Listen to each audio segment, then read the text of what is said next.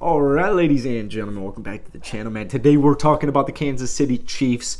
This team, relax. They are still very... I don't know what that was.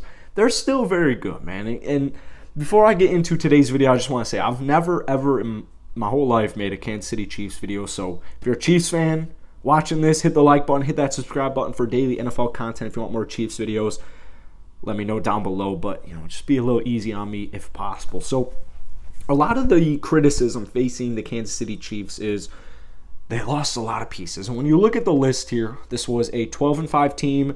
They were, they had like, 21-10 lead. They ran a play, Tyreek Hill, in the conference championship at halftime, like 7 seconds left. They're up 21-10. Goes down, time runs out. Bengals kind of use that momentum, and just long story short, the Chiefs defense wasn't that great last year. They were very inconsistent. They were bottom tier ranked in almost every single category. And when, we're talking about criticism to the Kansas City Chiefs, a lot of people like to use their losses against them. And it's a long list, man. Anthony Hitchens, Alex Okafor, Charvarius Ward, Byron Pringle, Darrell Williams, Ben Niemann, Tyreek Hill, Melvin Ingram, Mike Hughes, Jaron Green, Jared Reed, dude, I'm botching all these names. It's simple reading. Demarcus Robinson, Tyrann Mathieu, Daniel Sorensen. So whenever you're talking about who you lost, what do you follow it up with? Who did we gain? All right, Carlos Dunlap, about a month ago. That is a big-time move. He's coming off a season with 8.5 sacks. He fits into the Chiefs system perfectly. Just kind of collapse that pocket, get in there, rush the quarterback. Carlos Dunlap, 33 years old. He's not, the crazy Pro Bowl stud that he used to be, around 27, 28 with the Cincinnati Bengals. But that was a huge underrated move. That was the most recent one. Ronald Jones II, I don't actually know if he is going to make the final roster. Jerick McKinnon and CEH, very talented players. And I actually don't know if Ronald Jones, again, if any Chiefs fan could help clear that up. But the big loss was Tyreek Hill, right? You lost Tyreek Hill. Well, here's the thing, man. Tyreek Hill is making a ton of money. You know who else is making a ton of money? Patrick Mahomes. And so the Chiefs decided to not pay Tyreek Hill and fill in basically with Markevius Valdes-Scantling. As a Packers fan, I'm very big on MVS. I think he's very talented. Juju gets a lot of hate. He gets a lot of hate. I think he's definitely a well-rounded wide receiver. So you lost Tyreek Hill, but you also, and we'll talk about the draft in just a second, you acquired through the draft Sky Moore, you got MVS, and you got Juju. So you also have Travis Kelce, who's probably, I don't think it's close, the best tight end in the NFL. So there's a lot of pressure relieved with Patrick Mahomes and Travis Kelce. I think that MVS, Juju, I think that they're going to, and Sky Moore, I think they're perfectly going to make up for the Tyreek Hill loss.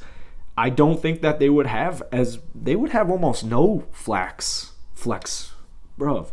They would have almost no cap space flexibility had they actually paid Tyreek Hill. So I think that was a great move, and I think those are two underrated wide receivers in the league. So the Tyreek Hill loss, it actually does almost nothing for me.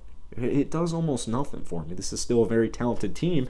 And like I said, had just a possession or two gone differently, had they gotten an extra stop in that Bengals game, the Chiefs dynasty is still very much alive. They would have made another Super Bowl.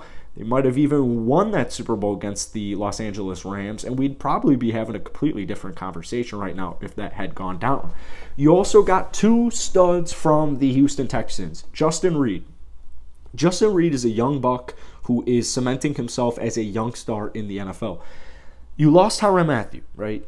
The biggest thing is, he's really good. He's getting up there in age, but he's a huge leader. He's a huge vocal leader. He leads by example. He does everything you want from a leader. The thing is, so does Justin Reed. Justin Reed, as far as a replacement with Tyrann Mathieu, it's right there, man. Justin Reed long-term is going to work out really well for the Kansas City Chiefs, in my opinion. And then you also saw Lonnie Johnson Jr. in a trade be acquired by the Kansas City Chiefs. And this one was really interesting because Houston did not utilize this cat. He's still on his rookie contract. He's only getting paid $3 million this upcoming season. Like I said, still on the rookie contract. This was a gem of a move. But it doesn't end there. In the draft, because like I said, the Kansas City Chiefs defense last year, guys, it was not great. It was not great. It was very inconsistent, and it did not get the job done. So what'd you do in the draft? I'll tell you what they did in the draft. With the trade from New England, with the pick from New England in the trade, you go and get cornerback, the best cornerback from Washington, in my opinion, Trent McDuffie. And what we saw in camp and preseason from Trent McDuffie is pick number 22nd in the first round. He is ready to go. Day one, he is ready to go. And what we saw most recently in the preseason game for the Kansas City Chiefs, we saw the other first-round draft pick out of Purdue, the defensive end, George Karlaftis.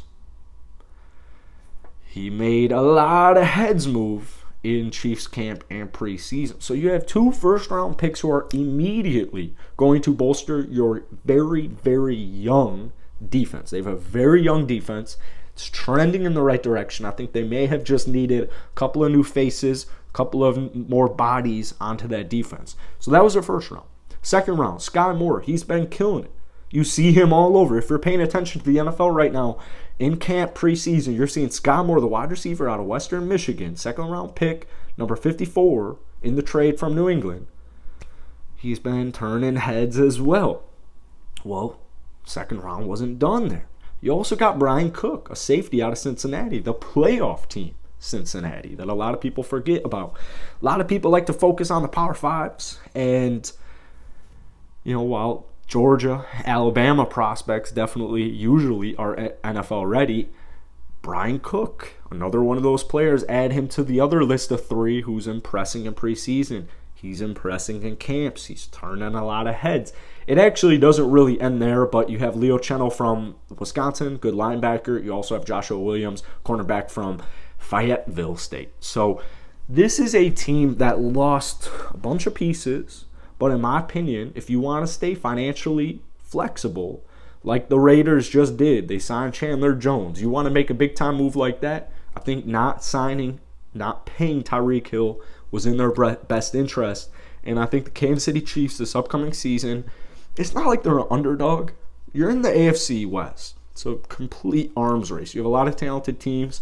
I'm not afraid of Russell Wilson in general, so I'm definitely not afraid of the Denver Broncos. The Las Vegas Raiders and the Chargers, those are 2 really talented teams, but I don't know if they're quite there yet. So I have the Kansas City Chiefs. Whether or not you win the AFC West, man, they're going to make the playoffs, and in my opinion, they're going to get this dynasty back on track. I don't think the dynasty was ever off of track, but that's what the naysayers were saying this offseason. So that's it for today, man. If you enjoyed, hit the like button, hit that sub button. If you want more Chiefs videos, go ahead, drop a comment down below. That is it. Peace.